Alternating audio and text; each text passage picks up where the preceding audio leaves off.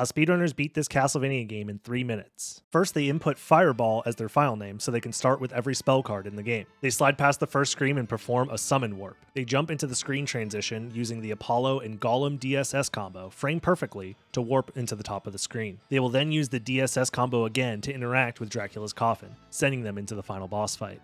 Dracula stands still because they glitched into this boss room. They then activate the Pluto plus Black Dog DSS combo to transform into a skeleton. The skeleton has a 1 in 8 chance to throw a big bone, doing massive damage. Then they have to watch 26 level up animations. During Dracula's second phase, he will randomly choose one of 3 attacks. Only one of the 3 has a large window to attack him. They need 3 big bones plus a boosted big bone, boosted by quickly switching to Pluto plus Unicorn during the startup of the bone throw.